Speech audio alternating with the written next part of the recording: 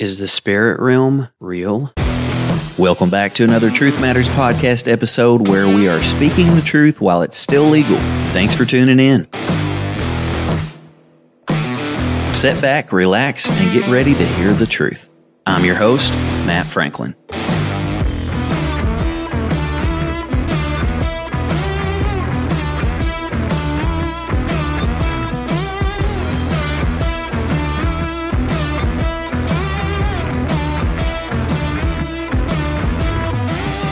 Hello, guys, and here we are again with another Truth Matters podcast, episode 80. I love that number. 8, as some of you may know, is representative of a new day. And so I'm believing for you that as you listen to this podcast episode, you'll have a new understanding and perception, a new outlook on life, and you will have a new day. I just want to speak that blessing over you today. So today I want to talk about a very real but a very touchy subject that a lot of modern day churches don't like to talk about, and that is the spirit realm. Is the spirit realm real? Are there really angels and demons? Are there really spiritual forces at work as we speak? Are we really in a spiritual warfare, or is this just a common mental state of mind that when you give your heart to the Lord, it's basically a mental dedication to the Lord, and you just simply do everything by physical emotion and your own free will, and there's no spiritual forces whatsoever working behind the scenes. If you do not believe there is a spiritual warfare going on, you are not in a good position as a child of God, because first of all, if you have truly given your heart to God, Satan hates you. He despises you. He hates everyone that God created, but he especially hates those that have given their hearts to him. And the Bible says those that are led by the Spirit of God, they are the sons of God. And it's very important for us to understand that if we're going to give our lives to God, we must be willing to be led by His Spirit. And there are times when God will lead us away from a trap that the enemy has very much set for us to destroy, to disrupt, to disturb our purpose, and to frustrate our purpose, because the enemy is after your soul. Ephesians 5:10 says, "Finally, my brethren, be strong in the Lord and in the power of His might. Put on the whole armor of God, that ye may be able to stand against the wiles of the devil." Now, let me ask you, why would you need to put armor on if you weren't in a fight, if you weren't in a spiritual war? It goes on to say, "For we wrestle not against flesh and blood." It's not your brother you're against. It's not the sinner you're against. It's not the person that disagrees with you. It's not a man or a woman. It's not a person that you're against, but it is a spirit being. It goes on to say, "But against against principalities, against powers, against the rulers of darkness of this world, against spiritual wickedness in high places. Wherefore, take unto you the whole armor of God, that ye may be able to withstand in the evil day, and having done all, to stand.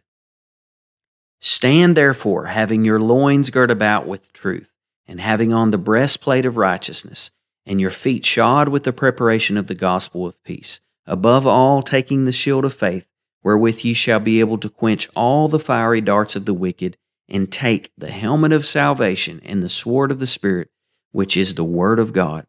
And listen here, not only should you put the armor on, not only should you know what each piece of armor is, but verse 18, sometimes we miss that part. It says, "Praying always with all prayer and supplication in the Spirit." Not just a flesh thing, not just speaking words, not just quoting quotes, not just reading a book, not just reading a list of prayers, but it is a spiritual warfare. Praying in the Spirit and watching thereunto with all perseverance and supplication for all saints. This is, in fact, a spiritual war that we are in. And if you are not armored up, if you are not prayed up, if you are not studied up in the Word of God, you will fall. You will lose some battles, and God forbid you will lose the war if you are not prepared for this fight that you are in. This episode is not to scare you. This episode is not to put fear in you, but this episode is to challenge you and to awaken you to the reality of who you really are. The spiritual realm is more real than the natural realm. That's hard to believe, isn't it? But before the natural realm came to be, there was the spiritual realm. God is a spirit. The Bible says He is a spirit. And those that worship Him must worship Him in spirit and in truth. And before this world was, God was. He created the world, so everything in the natural came from the spirit realm. And at one time, there was a spiritual being by the name of Lucifer, and there still is. But he was the head worship leader of heaven. And the Bible says iniquity was found in him. And he began looking at himself and thinking to himself, I'm more beautiful than God. I'm more powerful than God. I can take God.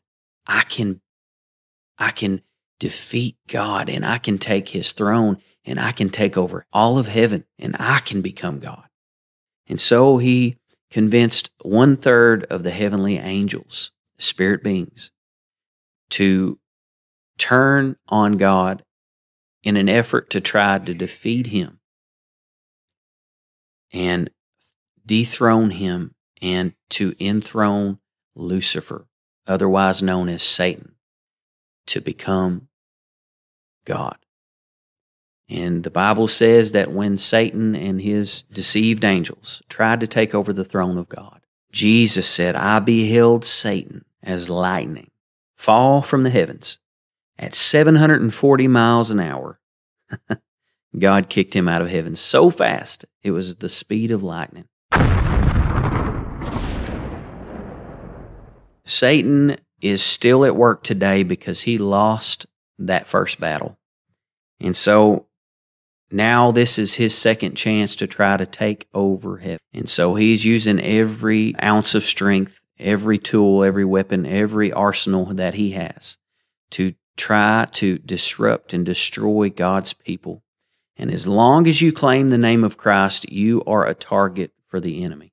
You are a high-value target for the enemy. And he wants to destroy your life. So I want to encourage you today to be in prayer. To be in prayer and supplication in the Spirit for yourself, for your family, for your friends, for your neighborhood, for your community, for your church, for your pastor, because the enemy knows if he can destroy the priests of the home, which is you, Dad, if he can destroy the pastors of the churches, he can destroy the church. If he can cause God's people to be in division all the time, arguing and bickering and bitter toward one another and gossiping about one another and putting one another down and pointing the finger and judging and criticizing and condemning. If Satan can do this, his job is to divide and conquer. He cannot conquer a unified body. He cannot conquer a community of people who are bound together in love and in unity and running after God and on a mission for God. He cannot stop a determined people. The Bible talks about when the people tried to build the Tower of Babel to heaven. God looked down and He said to the angels, He said, we must go down and stop them from doing this because nothing will be withheld from them because of their determination, because of their unity. And so God came down and He confused their languages. And that's why we have different languages today. They were of one language, but when God came down, the one thing that He used to divide them was confuse their languages. And the enemy doesn't have any original ideas, but he is a copycat. And he's using that idea today to confuse the body of Christ, to confuse the languages, to get this clique over here thinking this way, this clique over here thinking this way, to get this person to believe this and this person to believe that. But if we'll all come together and if we'll all read the Bible, the King James Version Bible, if we will all get down and study the Word of God and cover it with prayer and sincerity and humility, if we'll all focus on the rule book, the playbook, if you will, the battle plans that God has laid out in His precious Word, if we will learn the Word of God, if we will stick together, if we will come together like never before and pray together, the Bible says 1 can put 1,000 to flight, 2 can put 10,000 to flight. And how many can be put to flight if we all come together? If we can do that, we will be a powerful unit that the enemy cannot destroy. Jesus Himself said to Peter, when Peter confessed that Jesus was the Son of God, Jesus said, I give unto you the keys of the kingdom. He said, upon this rock, upon this understanding, I will build my church, and the gates of hell will not prevail against it. That very statement lets us know that the gates of hell are against us. The powers of hell are constantly at work against God's people.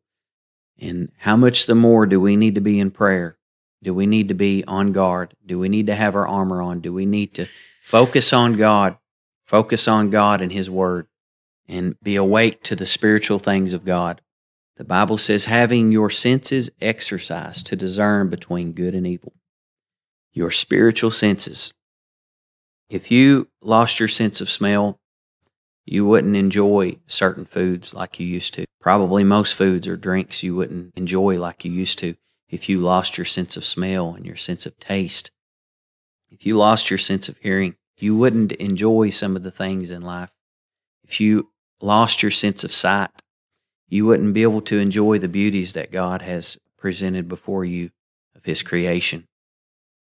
And the same is true in the spirit realm. If you don't have your senses sharpened, if they're not awakened to the things of God, how can you know what's really going on behind the scenes? When you go through battles and you're not spiritually awake, you don't really know how to fight that battle because you're blaming a person, or you're blaming God, or you're blaming the circumstance, when in reality there is spiritual beings trying to disrupt your purpose. Folks, we need to wake up and we need to understand that we are, in fact, in a spiritual warfare, and there is truly a spiritual realm. I leave you with this scripture, 2 Thessalonians 2, 7 through 9. For the mystery of iniquity doth already work, only he who now letteth will let, until he be taken out of the way. And then shall that wicked be revealed, whom the Lord shall consume with the spirit of His mouth, and shall destroy with the brightness of His coming. Even him whose coming is after the working of Satan with all power and signs and lying wonders. Even then, when this scripture was written, the spirit of iniquity was already at work. Satan, the spiritual realm of wickedness. Take heart today and know, if you are saved, you are on the winning side. You have God. You have Jesus, who overcame death, hell, and the grave. And the Bible says you can do all things through Christ who gives you strength.